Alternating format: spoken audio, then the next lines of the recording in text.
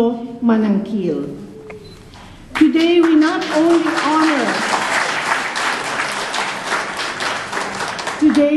only honor his incredible contributions to the world of art, but also his lasting legacy as the founder of the Philippine Arts Group of Canada. Romeo MananQuil was a man of profound vision. In 1988, when he founded the PAG of Canada here in Ontario, he sought to create a space where Filipino artists could come together, support one another, and share their works with the broader Canadian community. He was driven by the belief that art has the power to bridge cultures, tell stories, and preserve the rich traditions of our Filipino heritage.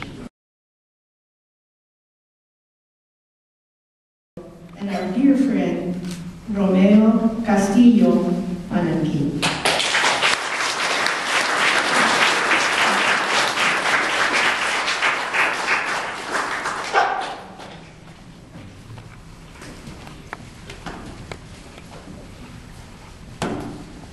Good afternoon, everyone. Good afternoon. And I'm very honored by your presence today. I hope everybody can hear me, and I hope so that everybody can see me. You can stand up now. Well, first of all, I would like to denounce the rumor floating around that I am now 100 years old.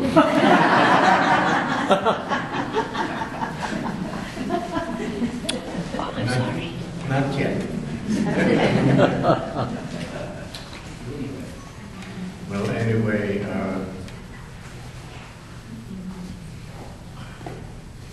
I'm really honored by your presence. To think that I'm able to mount this first retrospective show in my life, and the first one-man show in Canada.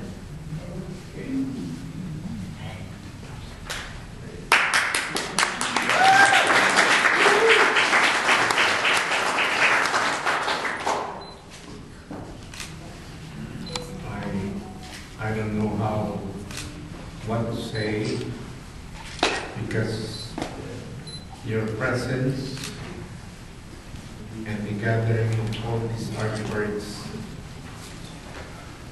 virtually makes me speechless.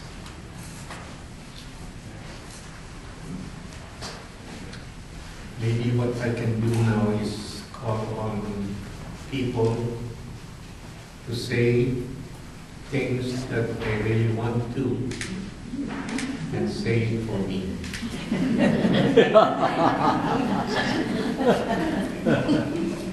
First of all, I would like to call on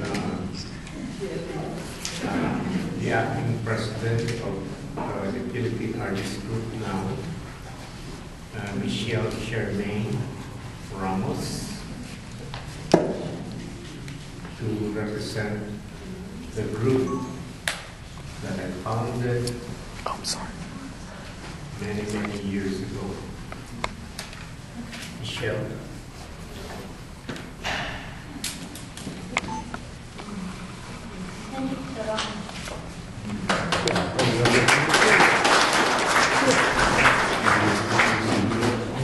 Good afternoon, everyone. My name is Michelle Chermaine Ramos.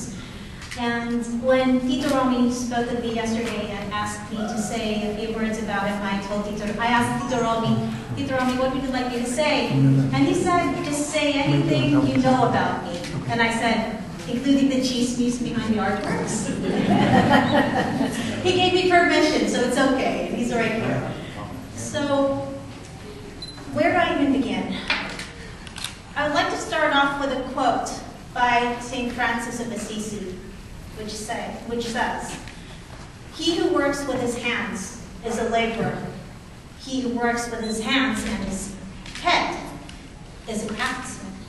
But he who works with his hands, his head, and his heart is an artist." And as we look at the paintings in this gallery today, I think it's safe to say that you can read an artist's heart in their art. And as I think about everything going on right now, seeing all your wonderful faces here today, it strikes me when I consider the possibility that this might never have happened had Tito Romi not made a pivotal choice decades ago.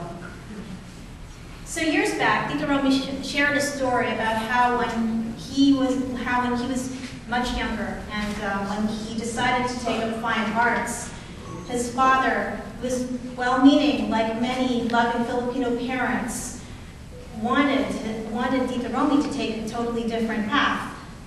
And Tito Romi said, "I want to study fine," I'm paraphrasing, he's here, he can correct me.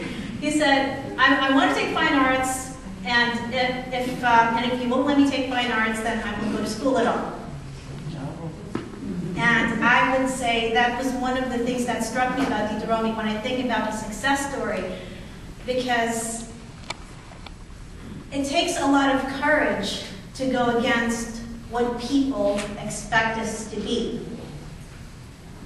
But saying no to what everyone expects us to be is saying yes to what God made you to be. And as we can see here, with decades worth of work and a lifetime of achievements, I wouldn't even say that Tito Romi's greatest achievements are in his artwork. That is a reflection of his love for his family, his country, his faith, as we can see on this wall here. But I want to thank Tito Romi for showing us that when you take the leap of faith to follow your dreams, because your dreams are worth fighting for, what a life you'll build.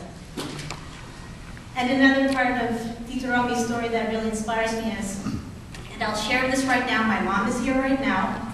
When we often talk about you, my mom says, you know, Tito Romi and Tita Nessie are such a model couple. You guys are just up there, perfect role models. And for those of you who know Tita Nessie, she was Tito Romi's muse. And you can see parts of her in all his artwork. And that is another important lesson that artists can draw from today, especially young artists. The person you choose to spend the rest of your life with has a huge influence and can be the driving force in pursuing your dreams. As we can see here, Tito Romi's work. And another lesson that we can also learn from Tito Romi is, it's also important to surround yourself with people who inspire you, people who share the same values, who share the same faith, who share the same aspirations. And that is what led him to create the Philippine Arts Group of Canada, which I'm so grateful to be proud of, to be a part of. Because not only did he create a wonderful life for his family here in Canada, which started with that leap of faith when you decided to pursue arts against all odds. None of your grandkids would be here right now if it wasn't for that choice. These paintings wouldn't be here now if it wasn't for that choice. We, the Philippine Arts Group of Canada, would not be here if not for pioneers like you. And I want to say thank you from the bottom of our hearts, on behalf of PAG, and on behalf of other young artists out there, for being an inspiration and an amazing mentor and sample to emulate. So, as we enjoy today's works, I want you to reflect on this wonderful artist's life, our maestro's life.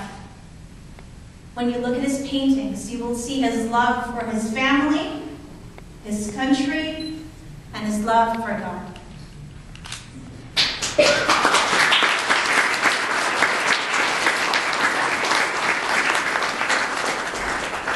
Thank you, everybody, for coming. Thank you, Tito Romi, for everything. God bless.